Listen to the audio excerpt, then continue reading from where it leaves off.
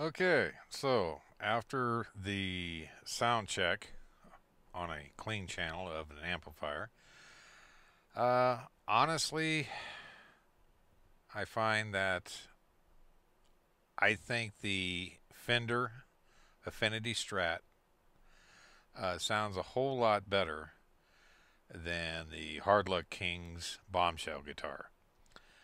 The electronics in the Fender are a little better quality. When I plugged in, I've got no static or pops or anything out of the Fender. When I plugged into the Hard Luck King's guitar, it hissed and popped quite a bit.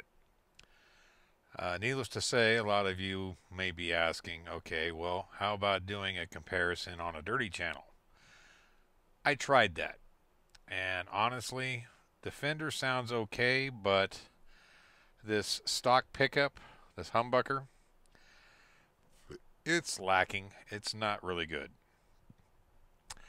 Both guitars right now on a clean channel will work fine.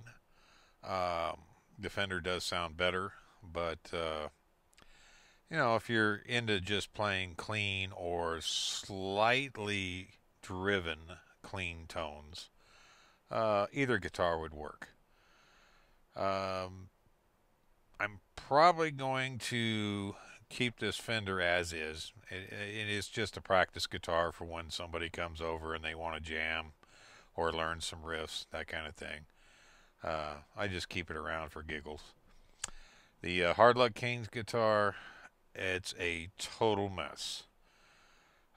After playing it and comparing it to the Fender, I find the neck on it is actually going to need to be refretted and dressed, and plus the nut's got to be replaced. And I'm going to have to shave some of the joint area of the body and a little bit off of the neck to get it to sit down further on the guitar.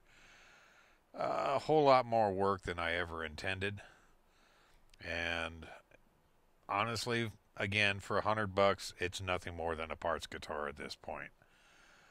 Something to build on, and that's it. Now, I've watched other videos on YouTube, and the ones I watched, half of them are positive and half of them are negative. And unfortunately, my conclusion based on this guitar is that they're very poor quality. And if you're looking for something that's playable with just tuning right out of the box, save your money and get something a little better. The Hard Luck King's guitars need work, and you'll be sadly disappointed when you open the box, tune it up, and try to play it.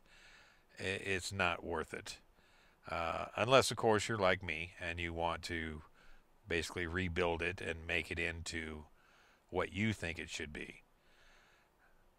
With that in mind, I figure it'll take me a couple months, and I'll rebuild it and get it to where I want it. And who knows, maybe I'll do a little video series going through the different steps of the modifications I make to it.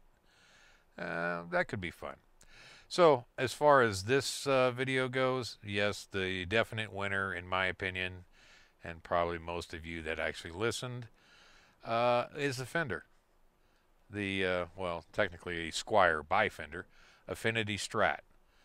So, as far as the $100 guitar shootout goes, this one's the winner. Hard Luck Kings, sorry, but build a better product. And, at least you could compete with this. Anyway, so I'm going to let you go. All right. Peace, rock on, and later.